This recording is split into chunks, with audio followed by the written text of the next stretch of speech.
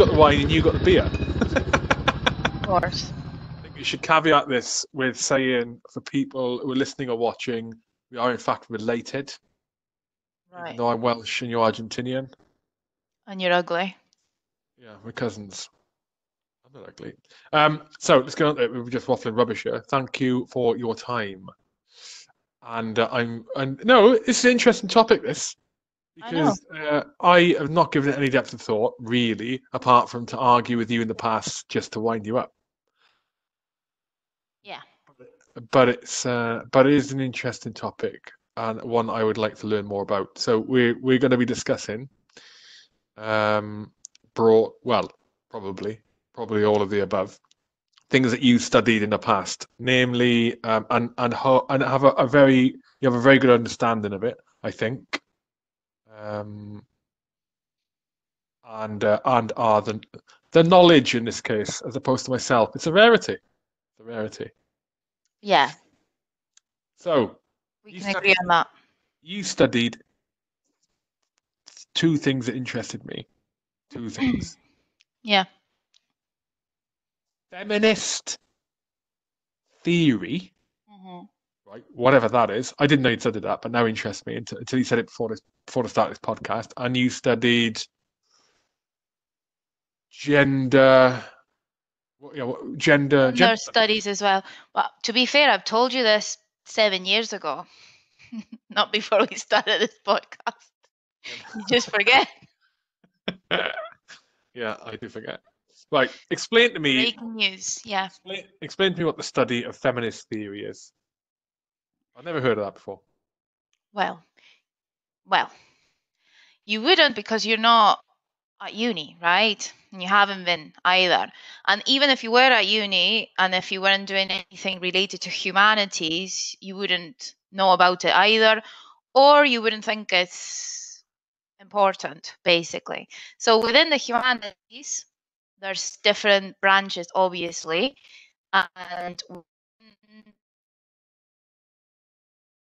used to analyze different things, whether it's literature, whether it's religion, whatever it is that you want to study or analyze. Some of those theories are called feminist because of what they study and how they started and their aims, basically. Give me an example of a feminist. Give me an example of something. So you probably heard, I don't know if you would hear that in school, but you probably heard of first wave feminism, second wave feminism, I've third heard of wave. it. Yeah.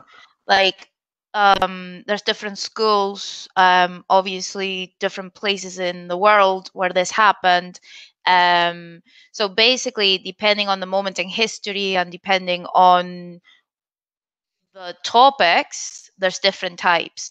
So the one I study, or the one I studied, is difficult to categorize it. You could say it's feminism or something like that. And then you've got queer studies, which obviously is about queer and not just feminism. So When you say postmodern, Ailu, what do you mean postmodern? I've heard that before. I don't really understand what it means. Which period is that relating to? so it depends on how you look at it. So basically, you can think of history in periods, right? So you could say, I mean, you could say after the 20th century, right? You've got modernism and then postmodernism. But it's not a question of years, it's not a question of eras, it's more of a question of theories. So, how you see things. So, you could say that postmodern feminism would view gender as performative and would disregard essentialism. So, it's not a question of years, basically, more a question of theories and beliefs, let's say. So what do you mean performative? Viewing it as performative. So, so performative, the idea of gender being performative stems from the studies of Judith Butler, who is a theorist, and she wrote a book called Gender Trouble, which was, well, seminal work within feminism. So she understands gender as a performance. So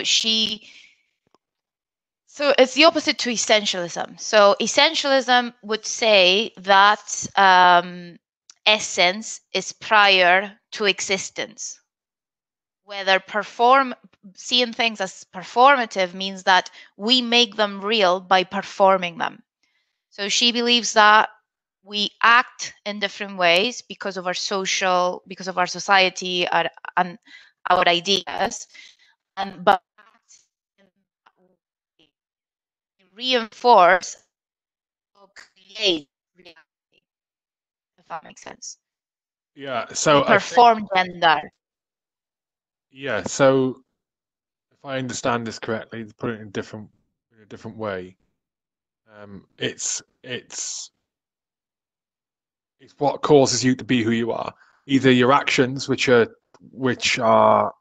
like my actions, the way I move my hand now, the way I talk, the way I carry myself, they're a product of my environment, partly my genetics, but product of my environment and how I've grown up, my experiences, and so that defines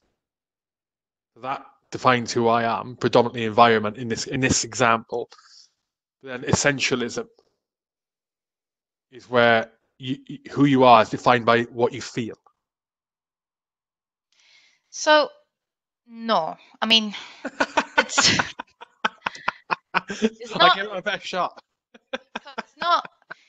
We can think of let's think of gender because it's easier maybe to use as an example. For example, the whole idea as well. One of the main theorists that has a lot to do with this is Foucault, who I've mentioned to you before, a French theorist.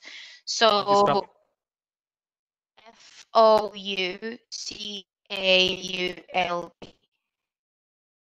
Okay.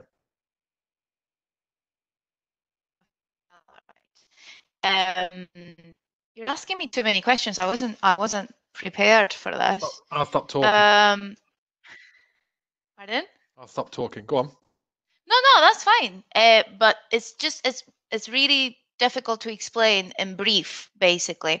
So basically, Foucault studies how knowledge and power are used to control people, okay, through the use of institutions, okay, in terms of society. So all of that, right? He has this idea of discourse, okay, where he says that discourse and even language is not just there to describe the world, but actually it creates the world. So it creates our reality. Everything is bound by different powers, right, and different authorities, and then we describe that. So by saying things, we are creating things, okay? So I think that relates to Butler in the sense that she would say the same about gender. So we're not born with a gender, but we perform that gender since the moment we're born, right? And by enacting it, we make it real. So the example she uses as well, which can be helpful maybe to understand, is theater. So the dominant discourse would be the script, right? And we are all the actors. So by doing that every day, carrying out those roles and enacting these dominant discourses, we make them real and we make them true. That's how she also identifies there the possibility of transgression, the possibility to change these things, because they're not a given. They're not biological. They're not there. They're not inherent, right? Yeah. Inherent. They're created by us. So I don't know if that helped at all. Yeah, no, it does help. So, I mean, this leads us. Let's just dive straight into the idea of gender being a social construct. Then this is what we're coming on to here now. And you were of the belief that what? Why'd you laugh at that? Because it's not. Yeah, okay. It makes it sound like religion. Do you know what I mean? No. But based on like what you've studied, what you've read, your experiences, yada yada yada. Okay. Yeah. You believe that gender is a social construct, and that is the idea of acting in like a man or a boy, or acting like a woman or a girl. People do that because of society. It's a social construct. It's nothing to do with the fact that they are physiologically, sexually male or female. Yeah. So I don't believe anatomy defines gender. You don't believe what? Anatomy or your biology, your body defines your gender. I struggle with this idea, as you know, right? I struggle with this idea because for me, to say that let's go back. There are things that we do. This is the way I see it. And again, I'm not. This is. I want to hear I want to hear what you think on the whole thing. Obviously, so there are things that we do that are proven like not to be that are gender related, but proven not to be social construct. So the genetic things, like if you have a mother, a woman, all right, and the woman gives birth, yeah, and then and let's say it's I don't know, 100 years ago, you got no social media. Never been around. There's never been around another woman that they can remember giving birth, apart from their mother. Yeah, they've never seen someone breastfeed. They never watched a TV program. They don't know. They don't know what the breasts are for. Right? They don't know. How would they know if they have never experienced anyone else breastfeeding, for example? That mother will instinctively breastfeed the baby. Mm-hmm. That's not a social construct, is it? So it depends. I mean, everything. My answer to everything is it depends. But what I'm so you're talking about instinct, right? You could say natural instinct. Natural is a dangerous. It's a complex word to use when we're talking about gender, because it has been used to attack people, right? To say you're natural, you're doing this wrong, you're right. So it's not a word I like to use at all. But whenever I'm speaking about this, people like you will resort to nature to counter argue whatever I'm saying. So if we're talking about nature, we're talking about something totally different. Here we're talking about us, we're talking about society, and then people go, well, but what about breastfeeding? What about those animals who and take care of the what about all those things that we see in nature, right? Gender, mostly in our reality, not in animals, in our life, gender carries political, economic, different aspects, different things that accompany that idea of gender. So when I'm saying gender, I'm not saying a woman breastfeeding. I'm saying a woman performing certain roles, and men certain roles, and which result in a male dominance in the society. Okay, so if we think of, sorry, yeah, go on. Oh, you go on. So if we think of gender is always associated with it's always associated to sex, right? And talking about feminist theories in the past, in the beginning, the older theories would distinguish between sex being your biology or your anatomy and gender being the assigned social role. Okay, but that again is something quite modern, let's say, because if you analyze how sex was seen at the beginning of humanity, if you like, in ancient Greece, for example, or in ancient Rome, sex was seen, so male and women were seen as two different versions of the same sex. So there was only one sex, right? And male and female would be different versions of the same sex. So they were seen like that. So they would see, if we talk about genitals, they would say that the female would have the inverted penis, or the clitoris would be the penis, etc. So different ideas about genitals, different ideas about sex. So to me, I think whenever we think of, it's really hard to explain it in a short time. So You got ages. Take your time. Take your time. no, I know, but it's hard to explain it as well, without a certain foundation, let's say. Calling me stupid there. No, not at all. It's just people. I'm sure if someone listens to this, most of them will be agreeing with you. So I haven't said anything. I haven't given an opinion yet. Well, you can't. No, I mean, it's not an opinion. It's not quite. That's the thing. I think what we need to understand is that these conversations or these discussions are not an argument, and it's not a question of who's right and who's wrong. I don't believe that at all. So whenever we had conversations about this, most of the time we would disagree, and we never fell out with each other, or none of us felt offended or anything. I think that's important for people to understand that. The problem here is that sex and gender are closely tied to power, whether we understand it or not, whether we accept it or not. So when people start breaking with the norm, with the binary opposition of male and female, people get pissed off. So that's why I'm not going to name celebrities or anything, but that's how you see people tweeting, oh, I identify as a window, ha ha ha, I identify as a giraffe, and people get annoyed as if it's a personal attack.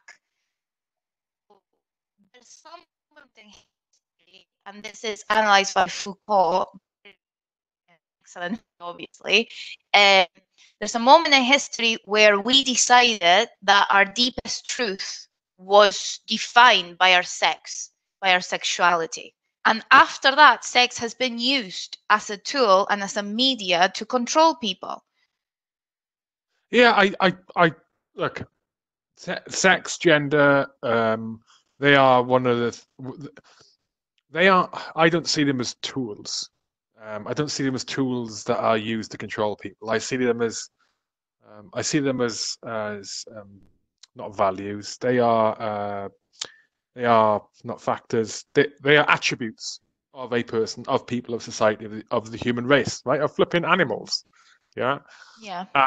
And those attributes are targeted for power. I understand that, financial power, whatever it can be, right? Control of the masses, etc., etc. I understand that. When we were going back, and you were talking about that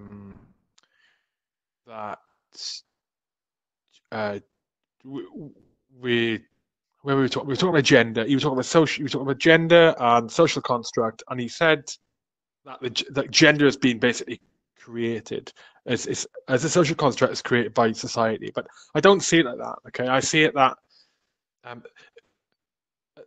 at the start of evolution, of our evolution, so as in Homo sapien, right? Yeah. Because of our sex, male and female, or yeah, we'd call it that, sex, male and female. Yeah. Because of the differences in the two sexes, and I'm talking predominantly of physical differences and physical abilities. A male being physically stronger than a female, generally speaking. A female being able to give birth and a male not being able to give birth. And so those two things, they dictate straight away individual behaviors. And as evolution has gone on, they dictate tribal behaviors and where we're at now. They dictate behaviors that have to happen.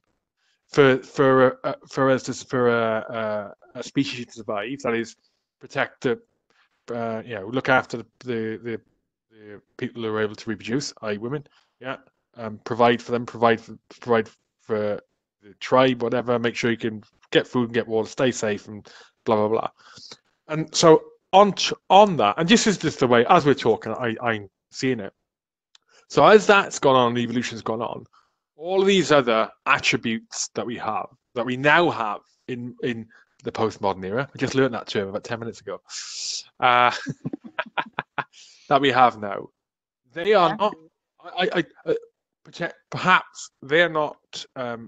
They're not things that have come about because of the desire for power and control over people. They are things that have come about just as add-ons, new manifestations, additional attributes that have grown from the original male and female without having any ability to even speak. Yeah, the thing is, what's interesting, I think, for these things, for example, if this were a lecture, right, I would ask you, fine, that's great. What are your sources? What am I what? Sources. Okay. Who have you, I mean, like, you are talking about what you believe, and that's absolutely fine. I mean, that's what I'm doing as well. But I'm kind of basing what I believe in studies and research, right? Whereas you're saying, yeah, but you're saying the tribes, right? Fine. You've seen loads of movies on it. You probably read it. You read about it in primary school. But apart from that, what other research do you have on the creation or the assignment of gender roles? This isn't a battle of Ailu and Hugh. That's what I'm thinking. I want to hear your input on that. Right. What is from what you know and understand, what is different or wrong or incorrect of what I'm saying? That's why I'm not saying it's incorrect. I'm saying that idea that you have comes from somewhere, right? And that somewhere is a dominant ideology that just goes about, floats around everyone. And you said this, and I agree with what you said, okay? And everyone else will agree with what you said. But I'm wondering, where did we get that information? How do we actually know that? There are records from that time, but how we read them? I didn't read it first. Directly read. No, but I think on it. I mean, you can't really. It's very difficult. It would be very difficult for either of us to argue against what's not documented or what the research says happened at the dawn of evolution or the dawn of Homo but there's loads. There is loads. And so you can cut out all the middle. You come to where we are now. My experience here. I just because it would be such a difficult thing to deliberately. Well, it can't have been deliberate to bring about the gender idea. I just can't. I just struggle to see how it can be entirely down to, or not entirely, predominantly down to the evolution of control and power in people and that desire that gender has come about. I can't see how that would be the case, and it wouldn't be the case that it's predominantly down to the attributes of male and female. Yeah, so thinking about, history, right? As going back to the example I was given earlier, like ancient Greece, for example, right? There are loads of works that date from periods in history which are loads of years old, let's say, right? And this idea of female submission, or the male is active and the female is passive, appear really early in history, right? But I think the moment when it's, let's say, institutionalized would be in the 19th century, right? That goes together with the Industrial Revolution, urbanization, the emergence of the middle class, right? And the new model. And with that middle class, there's this binary between the private and the public sphere. So for families to work, for the system to work, right, people had to get married, have children, and the men would be the ones who would dominate the public sphere, go to work, get the money, and the women will occupy the private sphere, take care of the children. It's exactly what you said, but I would say that that's a good example of the 19th century, and is very much related to the Industrial Revolution and the way our economy was shifting. I wouldn't have gone back to the tribes, because when you actually read about pre-colonial eras, the information there is very, very different. So if you look at different indigenous peoples, they have very different ideas of gender and nothing to do with the ideas that we have now. So there's this other theorist called Maria Lugones, and she writes about decolonial feminism, and she compares the term or the concept of race to gender, right? And she says that gender was also a colonial imposition, the same as race. So this idea that obviously the indigenous people didn't know they were another race until a white guy got off a ship, got out of the ship, right, and said, well, hi, we are white, you are, I don't know, inferior, whatever it is. When they imposed that society on them, they also imposed their views and their perceptions around gender. So that's why I think what you said is very interesting, because actually, if you look at the research on anything prehistorical, let's say, anything from the tribes, as you said, all the data that is there, or at least the one that I have accessed, has nothing to do with what you said. So how do they function then? Just give me an example of one of those tribes, if you can remember. How do they? What is? Something must be critically, like, significantly different to the way they function as a society to us if they don't recognize gender differences. Yeah, it's not that they don't recognize them. I mean, obviously, I can't give you a good example right now because I honestly didn't think we were going. But I would need to check. But it's not the problem is, or the interesting bit is that when I'm saying this, you cannot even think of another system. It's like, so how, and that's the way everyone thinks, you know? It's difficult for us to think of something else because this has been going on for ages. I mean, so, well, look, is it? I see what you're saying. I mean, we can. I've not read anything like that, but I can imagine. Like, so let's say I can imagine. I don't know. Let's say flipping Eskimos or Inuits or some not Eskimos. Don't know. Let's make a race up. Let's make a tribe, not a race. Let's make a tribe. It's called the H.R. tribe, right? And they live in the deepest, darkest depths of South Wales in a valley no one's ever discovered, right? And the way they do things is male and female, so men and women, or all the people. They haven't got male and female. Everyone's a member of the tribe. They've all got like non-gender specific names. Okay, I don't know why I said in that voice because it was a Mick taking voice. Go for that. Right. Men and women have to do this. Sorry, everyone in the tribe has to do the same thing. They need to get wood in for the fires. They need to go and hunt animals. They need to keep the boys from crying and going and robbing their yeah. Right. However, there are things that absolutely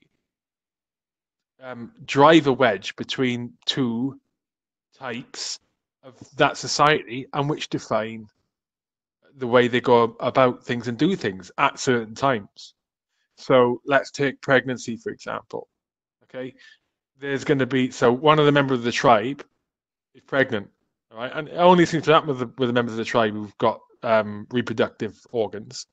And so that member of the tribe, anyone in that member of the tribe, you know that they're going to be out of action for, they're going to become less productive in whatever they need to do, tree chopping, flipping, hunting, for 9 months of the year, and then after that 9 months is up, approximately, they're going to be out of action due to recovery from giving birth for maybe a day, maybe flipping weeks, maybe months. You're not recover, and so they don't have gender, but it's just because they don't call it, right?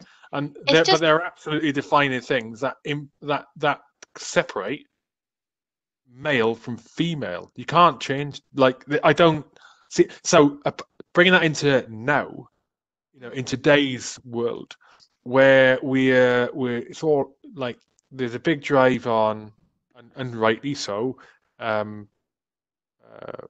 gender. They call it gender. They call it gender equality. Gender equality. All revolving originally around. Well, I say originally, when we're talking about pay, revolving around women in some roles getting paid less than the male counterparts doing the same thing. Okay, but yeah, one example. Yeah, one example, right? And that's grown into this idea, unachievable, I think, idea of gender equality. Women are treated exactly the same as the men. Not possible. Not possible. It's not possible either way. Men can't get treated the same as women. Women can't get treated the same as men. Why should men be entitled to? Why should men be entitled to? Well, when a woman gets pregnant and goes into Can you labour. think of another question that doesn't involve pregnancy? Another example. No, but it's the obvious one. It's the obvious one. It's the obvious example. It's a physiological attribute that you have, if even physiological is the right word, that Yeah. one of the genders has. A blessing, some might say. It is a blessing. Well, we wouldn't be here talking. But you see my point. We can go as far as we want towards gender equality. It's been made unachievable, because I think the aspirations people see is women actually getting treated the same. Well, no, not women getting treated the same as men, but men and women getting treated equally. Right? Not possible. Not possible. Women have some perks that can men I can't just have. interrupt you 2 seconds? No, I think I'm the expert. no. Well, I mean, none of us are. But I think what you're understanding, so you are confusing, I think, equality with being absolutely the same. Equality, have you heard of the term equality of outcome? Yep. Right. So equality of opportunity. Yep. I'm thinking, for example, when we speak about that in terms of students, when we talk about assessments, right, we're talking about giving everyone the same opportunities and the same chance to achieve the same results. I think that's where the problem of equality comes in. Women, historically, whether you like it or not, have not been given that same chance, running chance that male have had. I agree with you. Why would I not have liked that? I agree with you. It's very, very useful to think about these categories so for example, of gender, by comparing it to race. Okay? So you just said you don't think that women and men can ever be equal. Can you say the same about white people and black people? Yeah. No, I can't. I can't. So would you agree that white people and black people are equal? Hang on. So if we're talking about when we're talking about like men and women being equal, okay? We mean when they are in the same men and women. So a case that would be a man and a woman who live in the same area, same society, same. Because how often does it happen? Well, you got, well, flipping half and half in the population of the UK. There's loads of us living in the UK. All live in the UK. Okay, I'll give you another example. Okay, bear with me. What? Okay. Hang on. I hadn't. Okay. Well, go on. Yeah, finish. No. Go for it. Go for it. Yeah. So, I was having a very similar conversation with a friend of mine months ago at work, right? And we were talking about racial discrimination. Okay. He was saying he doesn't get it because he's not a racist. People, let's say black people, okay? Let's say he doesn't see black people as inferior, doesn't understand. So I said, well, it's a historical problem. And he goes, what do you mean? And I'm like, well, obvious, right? Slavery, etc., etc., etc. And he goes, yeah, but he's not been a slave. His dad hasn't been a slave. So what's that got to do with anything? So fair enough. The guy might be black and might be third generation British, but you cannot say that because he hasn't been a slave himself, or his dad hasn't, or his grand hasn't, or he cannot identify region or racial slur offensive. What are you Do you talking see what I about? mean? I'm trying to make it more clearer, but it's not working. I would never say that. I would never say that to a guest who wasn't a relative. I just realised I never talk like this to guests. What are you talking about? No, I didn't mean it like that. It's just because it's you. You know, we have good sessions. I didn't mean it to come across like that. My point was he couldn't understand why a person who is black had been offended by racial slur, right? When he suffered it firsthand and his family hadn't. Anyways, what was the situation? Just out of interest. So what? He got called a bad name or something? No, it wasn't even him. It wasn't even directed at him. It was directed at that community, let's say. Oh, someone said the N-word towards that community. This guy heard it. Oh, no. No. It wasn't that bad. But anyways, my point is, you're saying, well, this woman who's born in Britain and has the same opportunities, like you could say you and your sister, right? You would say, would you consider you and your sister had the same possibilities? No, absolutely not, and I absolutely not. This is interesting line. This is interesting line we're going on here because we're now talking about discrimination. Yeah, which is what happens to women. Yeah, but nobody gets it. But it happens to men too. It happens to men. Hang on. It happens to Hashtag men, not all men. No, but I know what you're saying. Okay. Now, what's important is that what is vitally important is where we're talking about women and where we're talking about black people, okay, or people who aren't white, because it's never like. They needn't to be black, yeah. Yeah. So when we're talking about that, what's important? So so to add to context for what I'm saying, when I'm talking about discrimination, there are ways. So we have to discriminate against people. And when I say we, I mean I have to, as a survival mechanism, discriminate. I have to do it. The same as you have to do it. Same as my daughters have to do it. Same as my girlfriend has to do it. I have to do it. That is an evolutionary trait. Okay. Yeah. I see someone. I'm a caveman, and I see another cave, and I'm looking after my missus because she's pregnant in that valley that's not being found in South Wales, right? I mean, what would she do without you? What would she do? Eaten by a bear.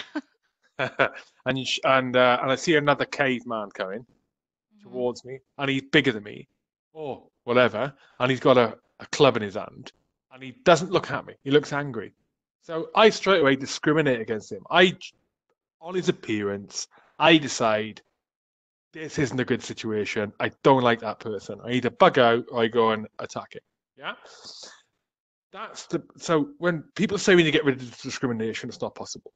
What is really important is going all these years down the line, there is discrimination that happens, and correct me if no, I want to hear what you're saying because I'm taking over here, but I don't mean to do it. It's just I feel really strong about this stuff. It's like we need to define what is acceptable discrimination, what is not. It's not possible to get completely rid of discrimination, and so the examples of discrimination that happen now that are based on the ways that we conducted ourselves. I mean, Britain or America or whoever in the past, like slavery for black people, yeah, like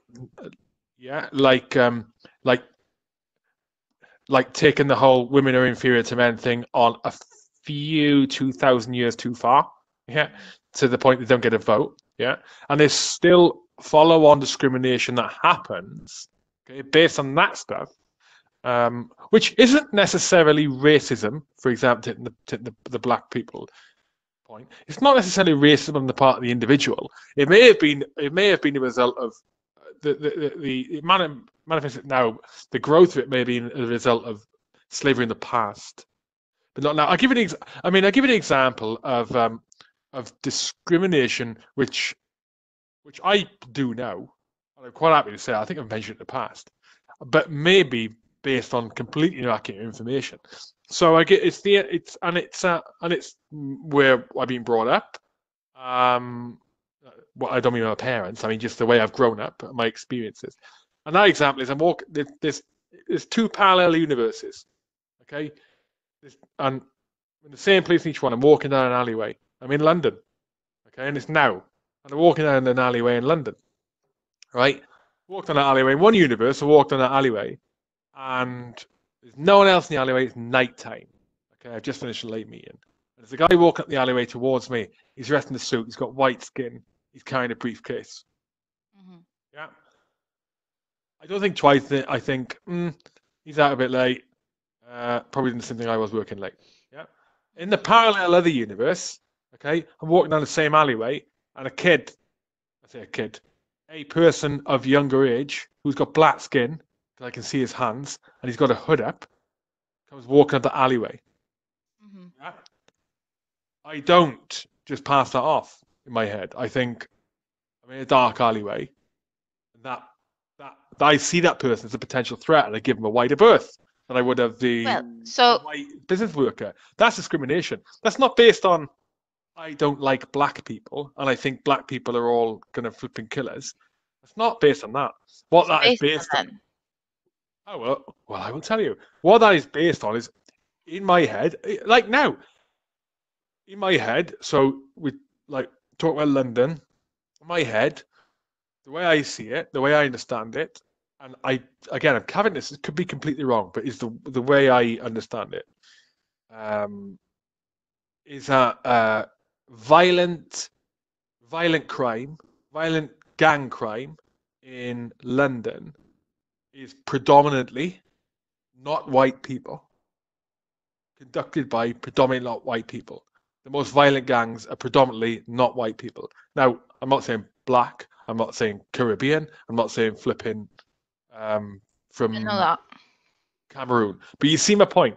That I'm not a racist person, but that discrimination is not born out of racism. It's based on like crime statistics that are floating around my head from the past, conversations with my friends who live and work in London. It's based on that. Yeah, discourses. Okay, so it may be right or wrong. I think going back the discrimination side on the women and men and race, there are absolutely elements of discrimination that happen that shouldn't happen. And those are the ones we need to stamp out. But it's very hard to identify them, to separate them from the stuff that just needs to exist. Go on. Yeah, so who would make those decisions? I mean, who would be the god deciding this needs to exist? This doesn't. The feminine theorists. Exactly. Amen. No, I mean, that's the thing. I think what you're doing is what you're doing, and again, this is not an attack on you. What you is, I was speaking about discrimination in terms of equality. So Same example that you gave about the guy walking down the alley, right? The same thing happens in a, let's say, job interview, for example, right? Or it could happen, okay? So in terms of numbers, in terms of data, we know that our society has always favored white people, and specifically white men, right? That's why we now have laws against this, right? That's why now we have this diversity policy in every company, in everything. Because people like you, let's say, have tried to stop this by saying, don't do this, this is bad, we should love everyone and accept everyone. It's just not happening. So they're trying to enforce it through policies, laws, etc. The fact that we need a policy for that is just a representation of the big issue that this represents in our society. You look confused again. No, I'm not. I'm not confused. I see what you're saying. Again, just to go back, when you said you don't want it to sound like an attack on me, I'm, I'm not here to go. This is my views. This is what I believe, and you try and prove me wrong. I'm like you. This No. is this is a discussion. All right, we wrote a book. I am. I think we are one of the few people on the planet in the first world planet that are accepting of being able to change our minds if we want to, even on critical things. You know. Yeah, Um, I mean, it's a good point that you mentioned the first world, right? I think some of these issues, gender issues, are more obvious in different societies. So, for example, in my um, in my country, for example, right, the problem is, I wouldn't say it's bigger. Gender inequality, let's say, I wouldn't say it's bigger, but it's more obvious, right? Not that it's not big in Britain, but still. In Argentina, back in, I don't want to say a wrong year, but back in the 2000s, I would say from 5 to 10, I think, they, parliament or whatever you want to call it, came up with new law, which was called, or a new, it's very difficult to speak about this in English, a new term within the legislation, which was femicide. Okay, so it's a homicide, but it's of a woman. So a femicide is a person who is a female and was killed because of her condition of female. That's what the law says. To explain, we have so many deaths in Argentina every day that they had to come up with a new legislation for it, especially for it, because of the amount of women who die killed by their partners most of the times or by other men daily. yeah, but but they're not killed because they're a woman. That's wrong. You're going to say that is wrong. Normal people or good people don't do that. Yes, absolutely. But it's not that these people wake up one morning and go, "Oh, I'm going to be a misogynist. Oh, No, I I'm going know. to hate women." It's not like that. It's a system, right? Which which has a lot of effects, right? And reflects itself in many different ways. And one of the worst effects of that system, the heteropatriarchal system, one of its worst effects is the killing of women, or what is called femicide. So, or misogyny, right? So it's not the person says, "Oh, you're a woman.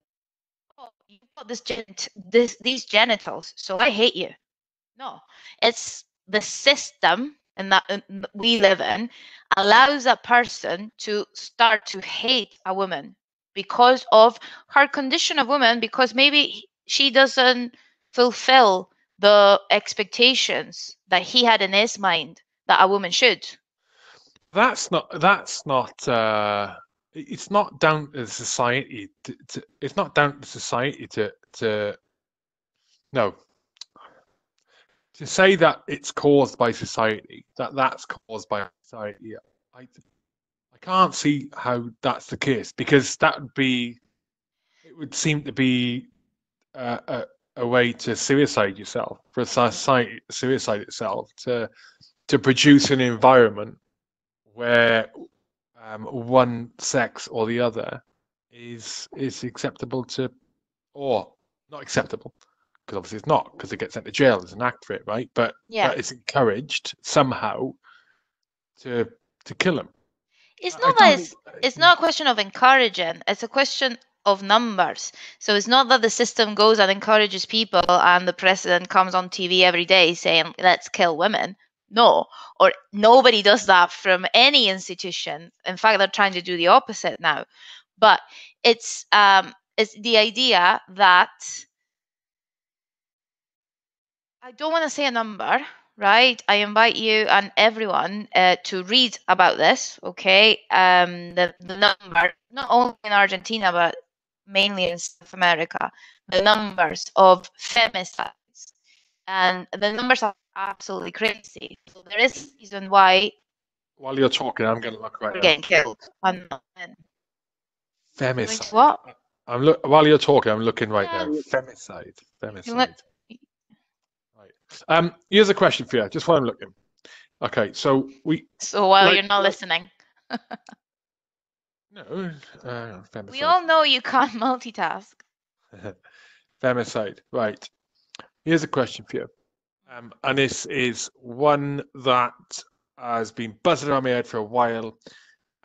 Actually started buzzing around my head when, due to racial stuff in America, last couple of years, and more recently, stuff to do in the UK. Yeah.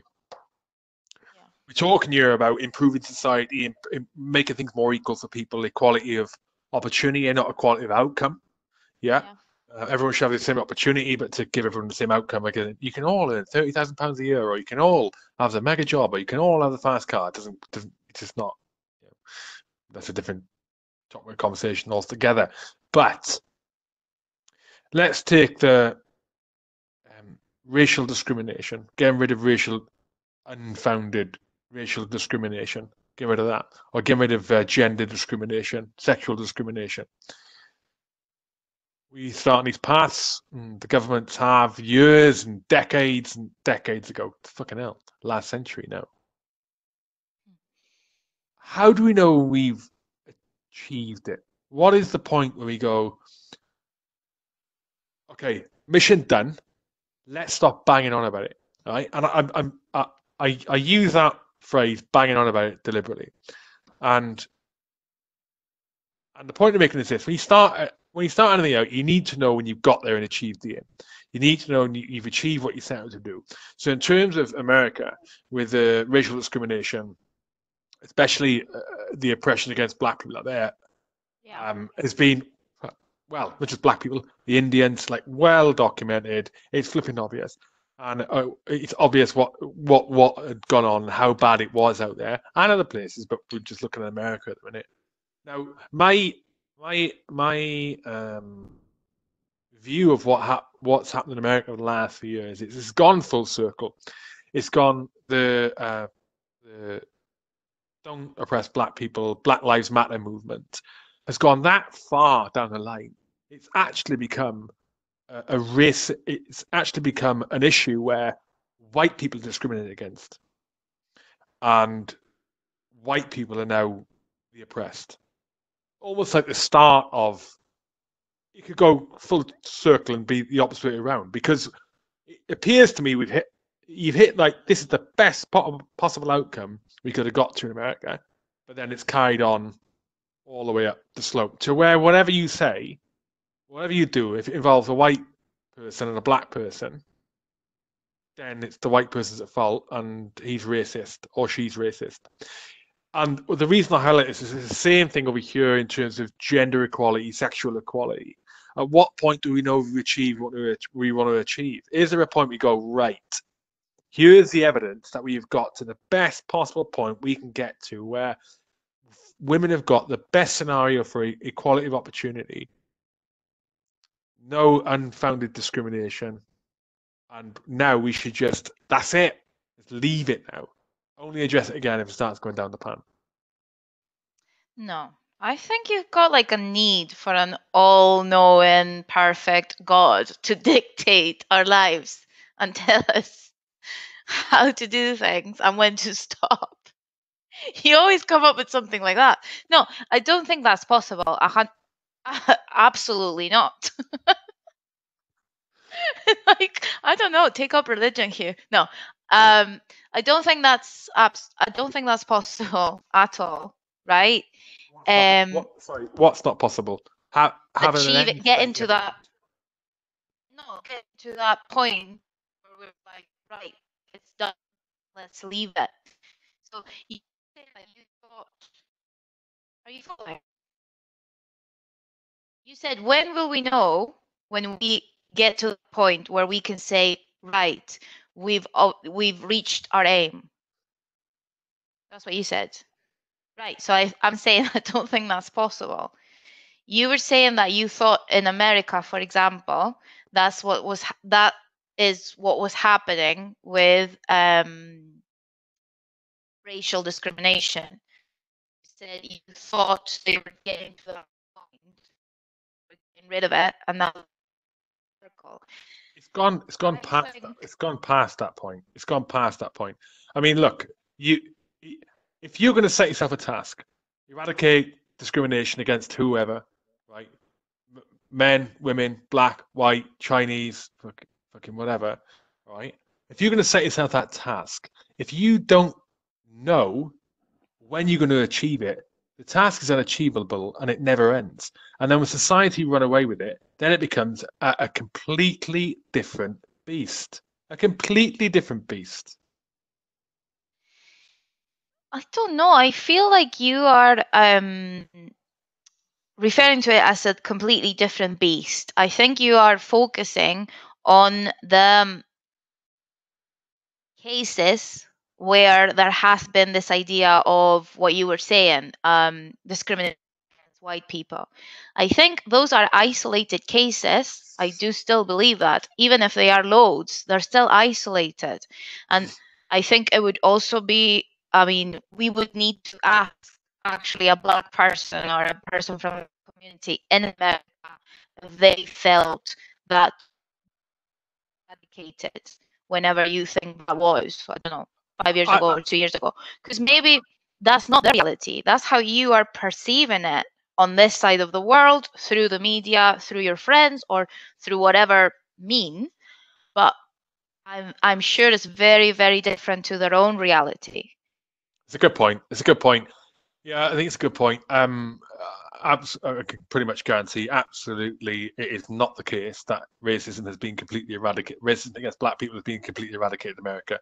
However, I think looking like that, then it should. So the question is not when should you go? Yeah, we've done it. Knock on the head. It should be when should the national campaign against racism be knocked on the head? Then we just focus on the different areas, because and the reason I say it is because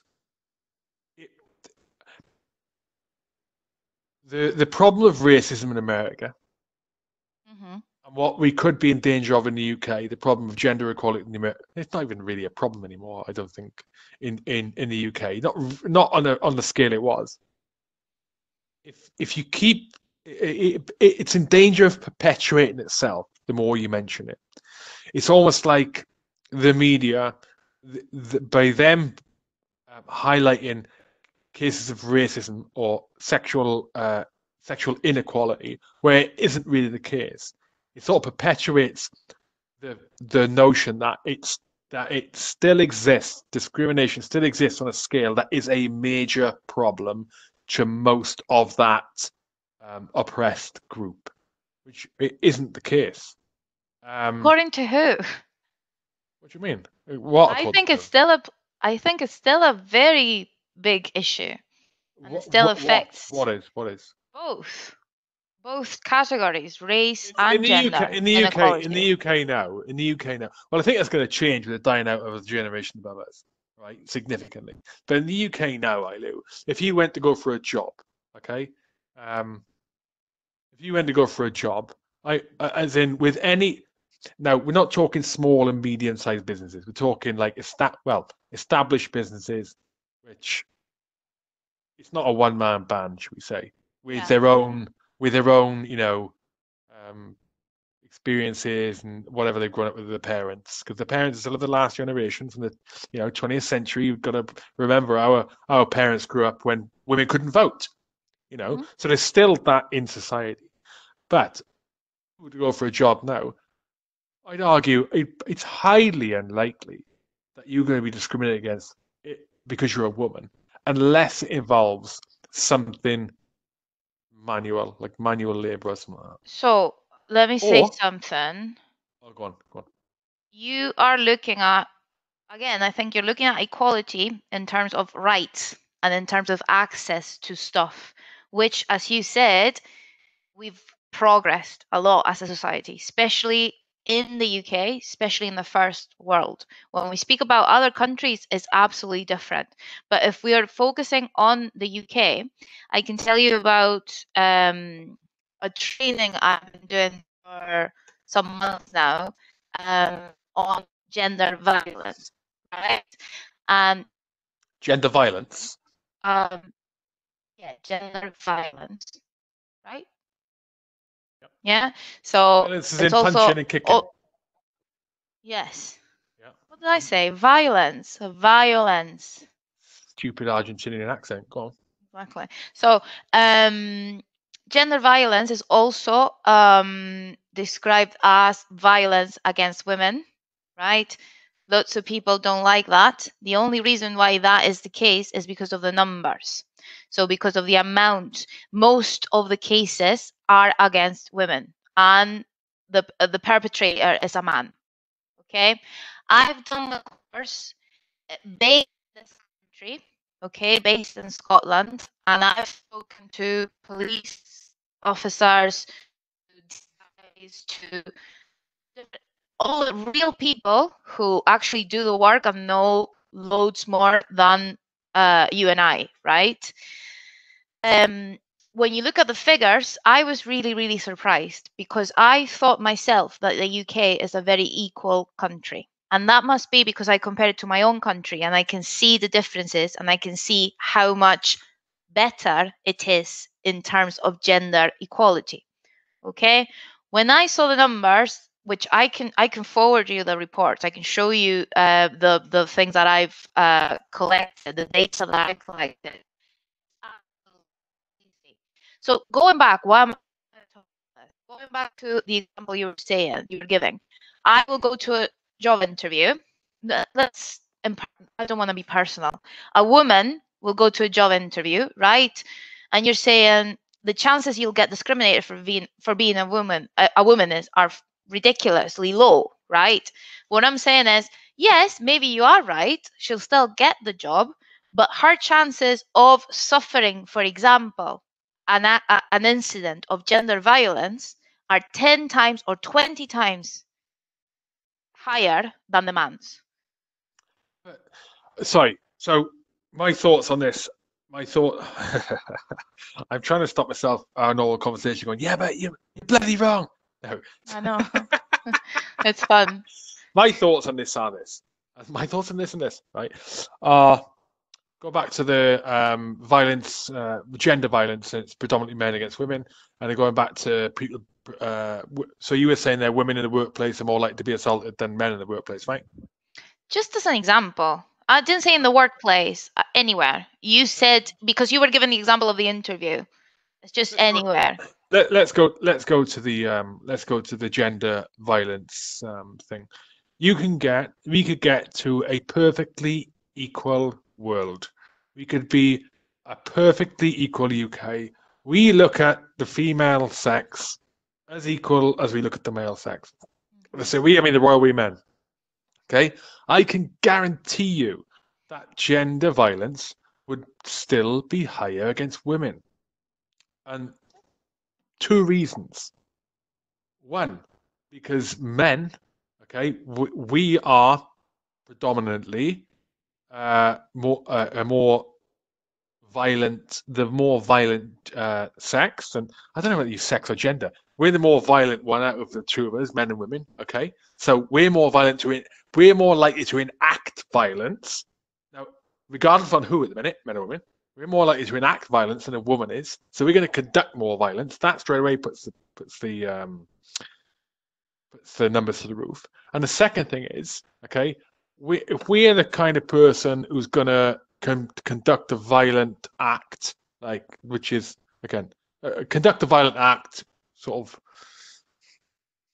unfounded. It's not like not like, which isn't sort of trying to save your bloody life. I don't know how to analogize it. Okay, it's going to be because of mental issues or a mental health thing. Okay, I'm not saying mental health, a mental illness, right? It's going to be of a mental thing. Okay, and it's going to be on someone who's probably close to you. It's also going to be on someone who you don't pick a fight with someone who you think you're going to lose against. Exactly. Right, and so what proportion of the UK are heterosexual? Majority of the UK are heterosexual. The majority of men are shacked up with women, and so the majority of men, if they all want to turn into psychos, So you're just saying it's a demographic issue. No. It's not a gender issue. No, I'm not saying the numbers are wrong. What I'm saying is that gender violence, men against women, is not because of we see women as like they're less valid in society and we should target them, broadly speaking. I'm saying it's just you were on about a numbers game earlier. It's just it is a numbers game. Men are more likely to be violent than women, so men are going to conduct more of the violent crimes. So the number of violence, the amount of violent acts conducted, men compared to women, is going to be men higher, and it's going to be predominantly against women. Now, what's interesting here would be to see is if we could see the number of violent acts, regardless of sex. Okay, so number of violent acts, regardless of sex. Let's say they're really low number, my maths, 1,000 or 100%, right? So we know all of the violent acts, okay?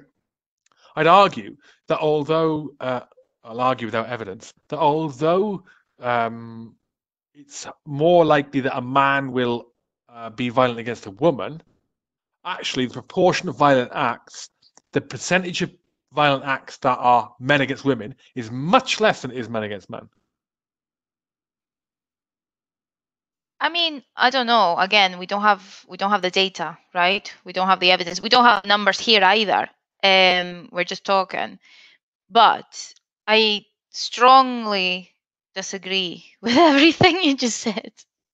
Okay. No, it's fine. Go for it. No, it's not. I'm googling violent crime statistics while you. Okay. I'm looking for one that's in favour of me, and if there's not one, I'm going to create a page. Yeah. Well, the one I'm referring to is in the what's the name? But you were saying that the point you were making is that more men assault women than women assault men, right? Well, obviously.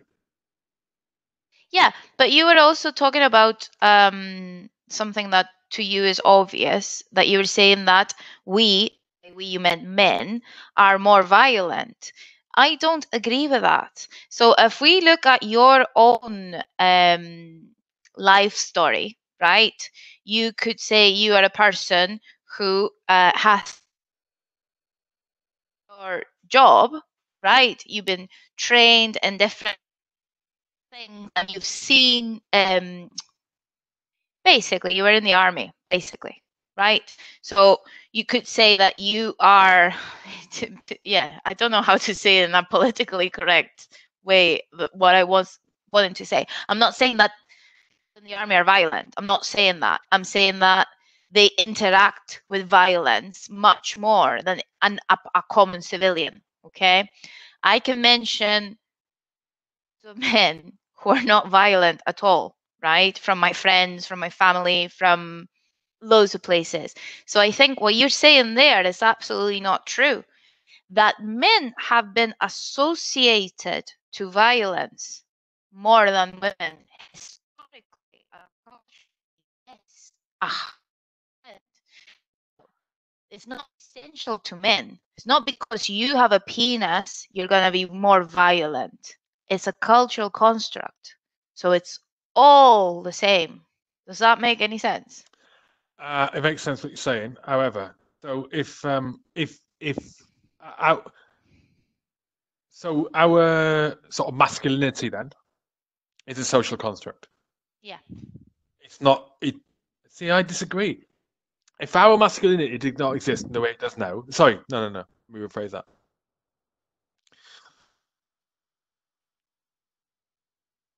Going back to Homo sapien man, before that, Homo erectus, even before that, okay, it was an absolute necessity that the male looked after, protected the female. Mm-hmm. Is that correct or not? I mean, maybe, I don't know. I don't know what you're basing yourself in.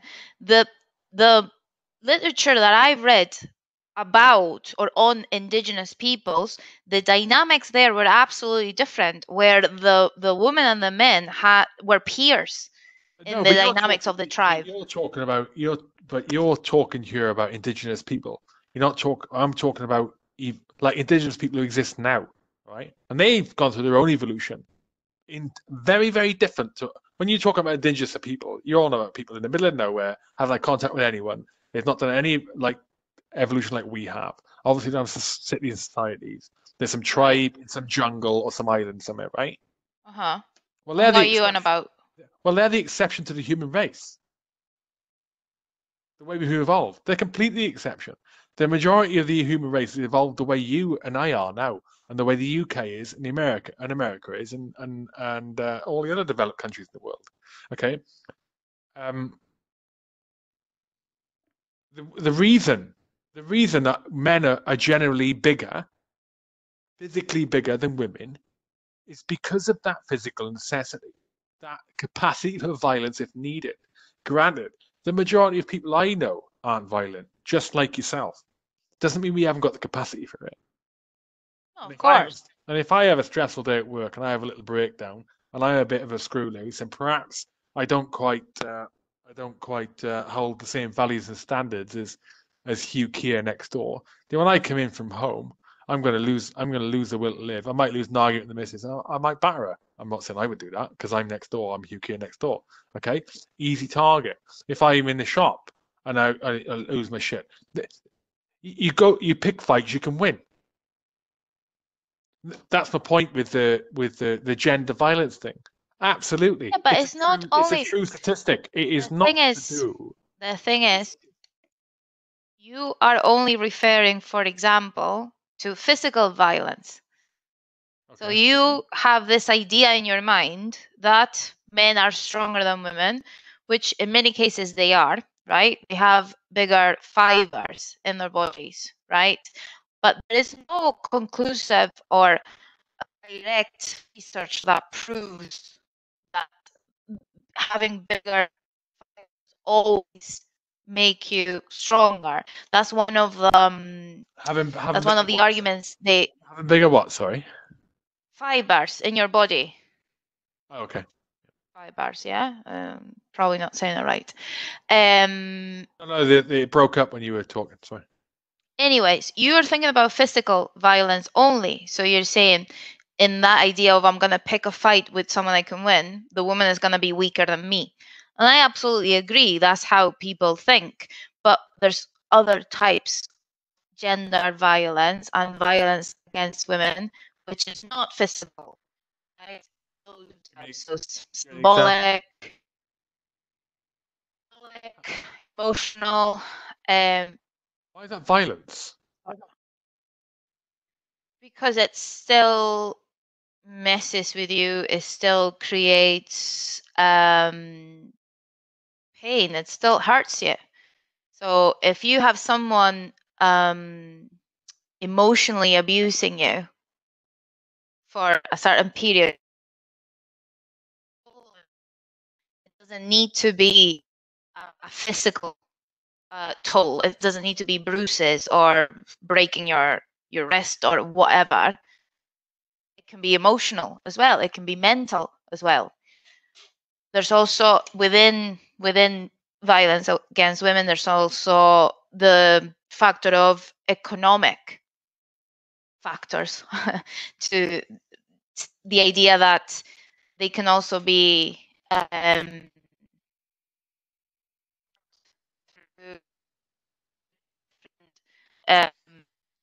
situations, especially in the case that to your mind would be the ideal case where the woman is a stay-at-home mom, right?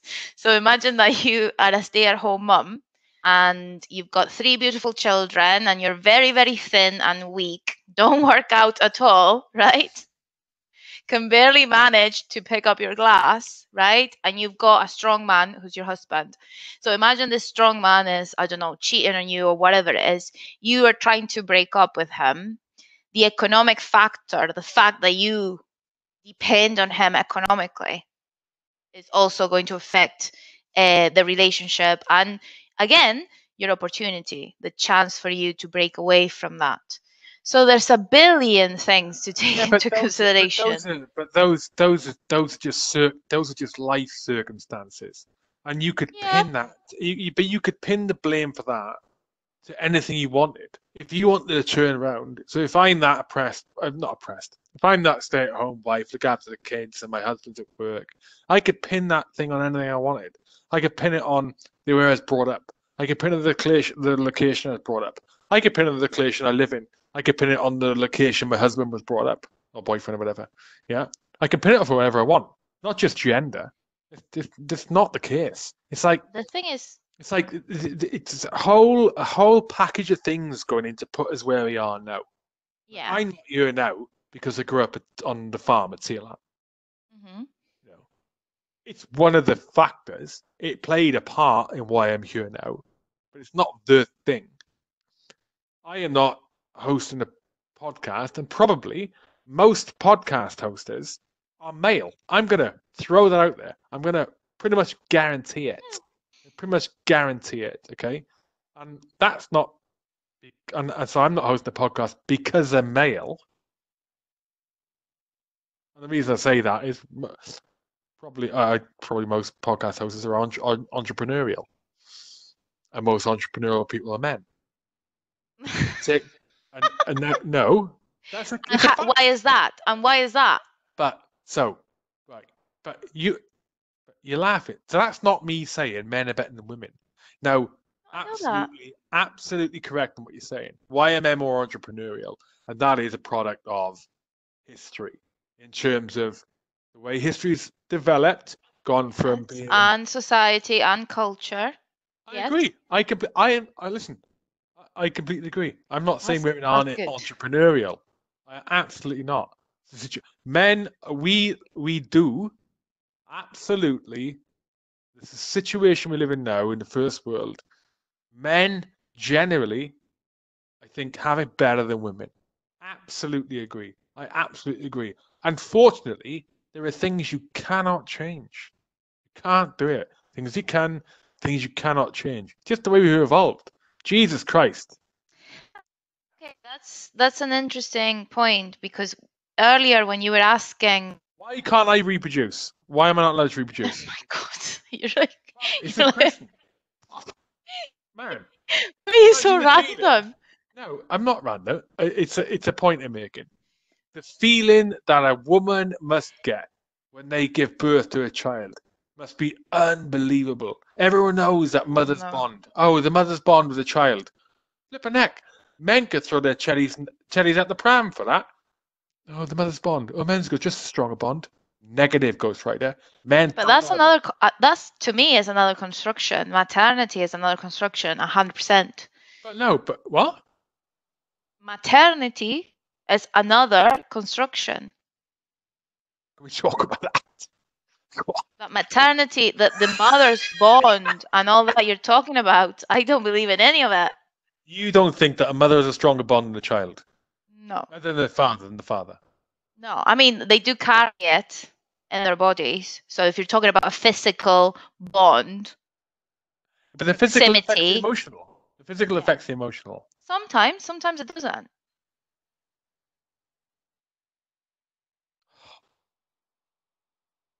Sorry, we're never going to agree. You are evil. No, it's a good idea. Go back to what I was going to say before you started shouting. Why can't I have babies? So you were saying, why or when will we know when we have achieved that objective of getting rid of racism or whatever? And you were saying, why are we always looking at this? By looking at this, we are reinforcing the notion. That's what you were saying earlier. And I think, No. Can I just clarify? yeah, So it's not about when have we got rid of it. It's not going to be possible to get rid of it because it's discrimination, right? It's not going to yeah. be possible. You're going to have your elements at an individual level. I think there's a few things to it. You need to decide how far down the sort of social scale you want to get to eradicate it before you realize, okay, there's nothing we can do to control it at this level, individual in-house level, for example. That would probably, if we look at it seriously, be dictated by what, in realistic terms, are we able to measure. It's not practical to monitor every single person in the UK for levels of racism. Okay, so therefore, it's not possible to go down to that level of implementation of a lack of getting rid of racism. A point I think what I'm saying is, if it was me, in an ideal world, and it's like, Hugh, you want to get rid of racism in the UK? Mm-hmm. Okay. It's not going to be possible to measure when that's achieved, because what I just said, you can't go down and judge people at the individual level, get in their heads, understand it. It is possible to measure it at certain council levels and on a very loose way through crime statistics, like race crime statistics, through public observations of people. The thing is, surveys. I don't think those are loose ways. So my suggestion would be, what can you measure? How can you measure it? What are those levels now? What are the levels of racism now?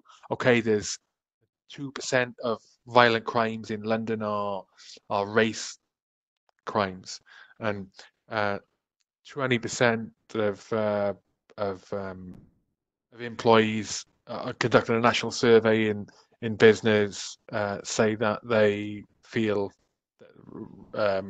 discriminated against because of their race. Okay, where do we want to get to? What's achievable? Let's make that 20% 5%. Let's make the 2% of violent crimes in London 1%. That's what we're aiming for. When we get to that stage, you can't do any more. For example, got to have targets. When do we stop? So I think this is very Hugh. This is very you. We need the target. I need a time frame, a detailed plan. Exactly, that's you. Exactly, that is you. I mean, that is not how life works. That is not how societies work. I tell you what. Let's set a target and not know when we've achieved it, and let's waste a shed ton of effort, time, resources, money. I don't think it's wasted. This is what's happened in America. It absolutely has. It absolutely has. With the racism in America, it's absolutely what's happened in America. How have they wasted it? If there's an interaction between a black person and a white person, for the most case, it's you know the term. They pulled the race card. It was happening years ago. And when I say they, I'm not talking about black people. I'm just talking race. Okay, it doesn't matter who we're talking about. Either way, in the same light of as gender. You need to know when you need to start dialing it down, because it becomes a different kind of problem, a different beast, like I said earlier. It helps no one apart from the media. I think it has become a different kind of beast because of the media, because of those isolated cases that have been in the mainstream, and the ones that probably get to or get to most people first and actually get to them in the sense that bother them, and I think the main reason is because you are a white male who has not himself been through it. So your reality would be very different if you weren't white male. It's the same. You were talking about rape earlier when we were talking about gender violence. And one of the biggest things when it comes to rape is false accusations. So what you would call a different kind of beast. So false accusations, again, I can't give you the exact number because I don't have it, but we're going to look at the data collected in the country in this here where I live. The number of false accusations was like 0 something, like literally nothing in comparison, right, to all the other Say accusations. that again. Sorry, you broke up a bit there. Comparing who to who? The actual numbers here, the data that I was studying in this course, the number of false accusations, literally 0, is almost nothing. But if you look at the different kind of beast you're referring, this is all we get in the media, or mostly what we get.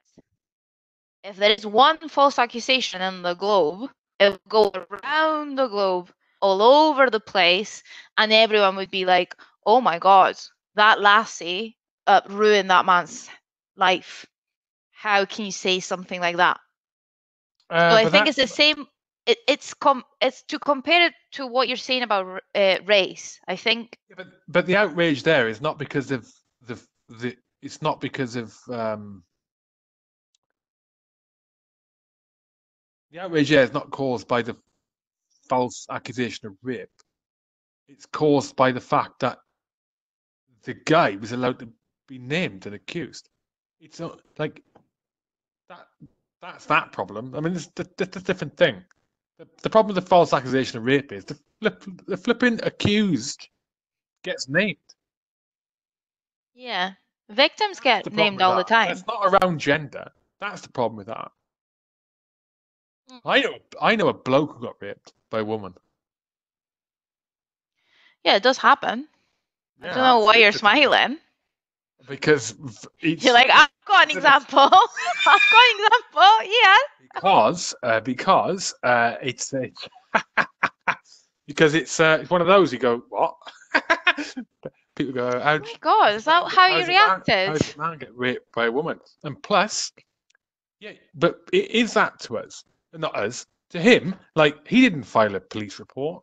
He didn't file and why not? And the reason he didn't is because I don't know. I'm speculating, and he was a military guy, and the reason he didn't is because he didn't feel threatened. It wasn't like unless he got given an STD. I don't know if he did. That would be a different kettle of fish. But he wouldn't know until like weeks later anyway after the test. But he didn't feel threatened. It was like and sex is a different thing for men and women to when it means different things for men and women. Bloody hell! This is like never ending. Wait, what? Johnny, it just gets worse and worse. I thought we'll be approaching some kind of conclusion by now. Even if you don't want to hear it, I'm going to tell a story because people are thinking, what? Some dude got raped? Yeah, I know a dude. Right with you telling his story. Let me tell his story. It's not for your benefit. You can be a listener for the minute. But did you ask for his consent? What? Is he okay with you telling this story? Oh, I'm not going to name him. All right. Okay. Fucking hell. So this happened in Darien Lanes in Brecon, which is the home of the infantry battle school. Am I going to get the military police knocking on my door in the morning? Or the police? Years ago, a long time ago. Long story short, there is a shop on camp. There were civilians manning that shop. They were ladies, and they were how do we describe it? They like to socially interact interact with people. Oh my God, I know what you were gonna say. Yeah. Anyway, guy comes back, goes to bed in the flat above the shop. I believe it's in the flat above the shop. I believe, and he fell asleep drunk. They may have interacted before he fell asleep. I don't know. But anyway, he woke up the next morning with a common male physical situation going on. Yeah. He was not flaccid. Morning glory, and to find her engaging him in sex. He was asleep. He woke up. Right, we got it. It's fine. We don't need a picture. It's fine. Yeah. Right. Okay. Amusing story. How did we get into that? God knows. I don't think I'm convinced that gender is a social construct. Well, I was gonna say that this. I was gonna say, if I can get 2 seconds, I was gonna say that this this construction of gender, right? This gender construct and this gender discourse, dominant discourse we all live by, affects both men and women. That's what I was gonna say. That's what I am all about. We ended up talking about females, and we ended up talking about inequality for females because of the way the conversation went, right? But when we talk about, for example, queer theory, right, or queer in reality, or gender fluidity, what we're trying to do is we're trying to get rid of those dominant discourses that affect men as much as they affect women. So you were saying, for example, the guy, it's something like he reports it for obvious reasons. So the idea, and we're seeing it more and more due to numbers in cases of suicide, male suicide, right, and mental health, and the question of speaking, and the question that men can also speak, men can also cry, men can also struggle, right? The construction of gender, the construction of heteropatriarchy affects and harms both male and female in the same way, I would say, but has had historically different effects on women. But when we're talking about inequality, we're not talking about a gender pay gap. We're not talking only about that. That's one example. You're not. Morons. I'm not. No, when I say we, this is the collective we that you use, at university. We means me. No one else. It's just me. But it sounds better if I say we, right? Instead of just this crazy person. No, it's absolutely my own opinion, based on a lot of study, right? Not on things I saw on social media or watched on the telly.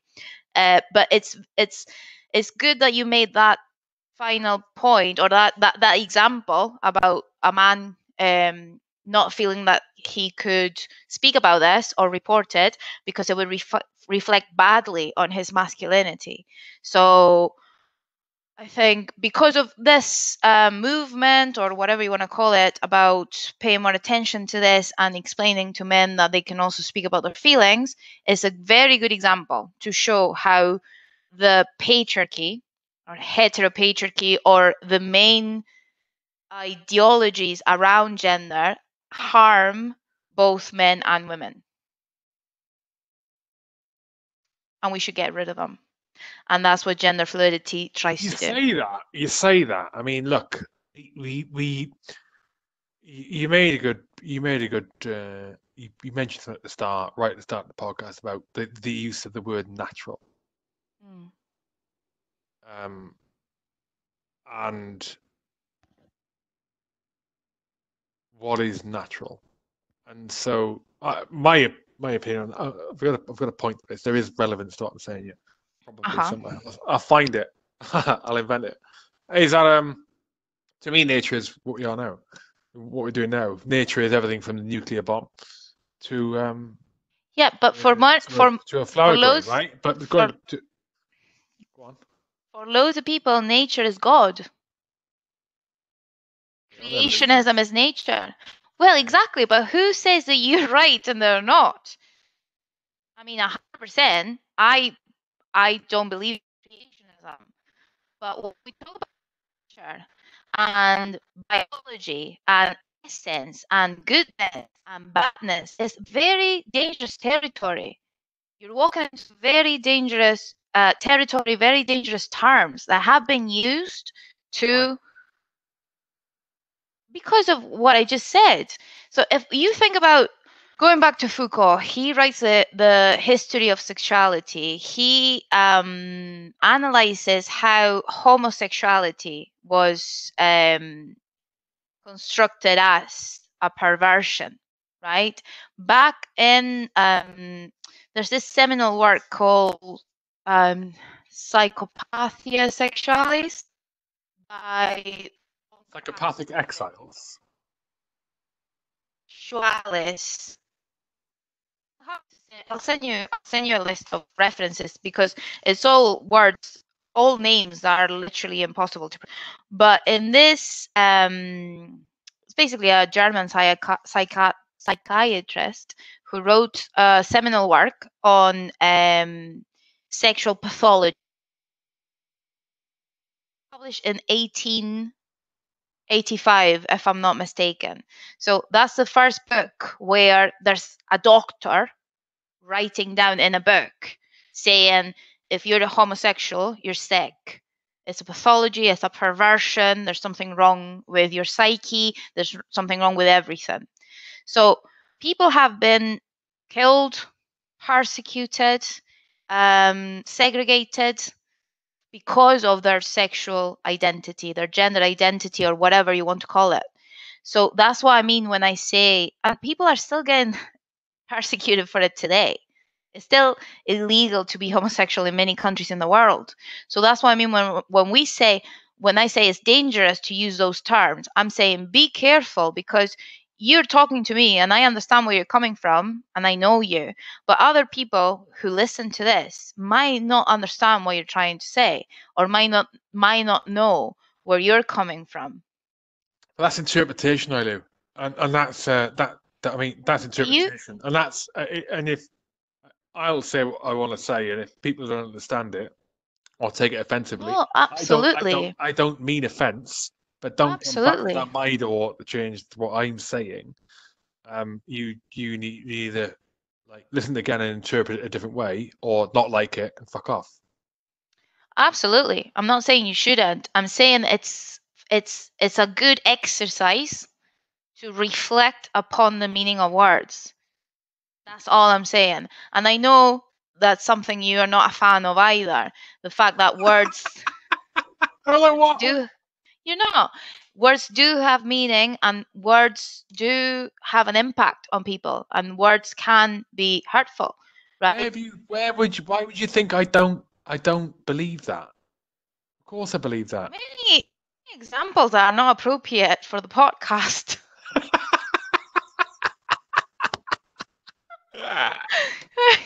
Can't say. Brilliant. No. We need to continue this conversation. I think we need to start wrapping it up, but we do need to continue the conversation. Definitely. I'm gonna send you a list, okay, with some things that I think you should read. Yeah, do that. I'll post them out as well. And no, let's do it again. I'm like, it's a. I have, there's certain things around I have strong feelings around. It doesn't mean I don't understand that. I don't have all the information. I have very little of it. I'm not opposed to changing my viewpoint on it. No, but can I just say something? The impression I get when I speak to you is I'm awesome. I'm awesome. You're amazing. I hunt for me, protect me from bears and fucking wolves.